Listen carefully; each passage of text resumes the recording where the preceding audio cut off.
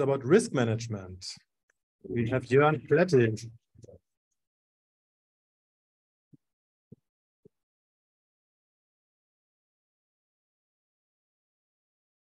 I'll video you as well, and you're unmuted. Okay. Yeah. She has the slide, so. This way, I think. So. Great. Hello, everyone. Yeah, I would like to introduce the risk committee of I3PM today, where we have already three great chairs, and a fourth position is vacant.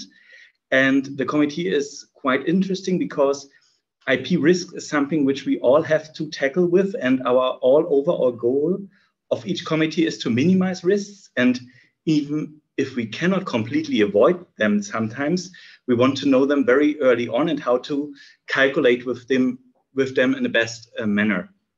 And our chairs are Dr. Shu-Pei Oei, Matthew Warrup, and me. Oh, sorry, please next. Skip. Great. Yeah. And yeah, as I said, the first position would be vacant. We are looking for risk experts. And yeah, you can please skip now to the next slide. And I now briefly want to summarize our vision, mission, and objectives as well. Namely, that first of all, we want to construe the term risk much more broader than only litigation risks or only financial risks in IP, because already with hiring people or recruiting, you do have risk to hire the wrong persons whatsoever, right? So IP risk must be construed broadly, and different players shall handle them. And we want to coordinate risks. We want to give input how to deal with them. We want to increase awareness where risks do lie in our overall IP management.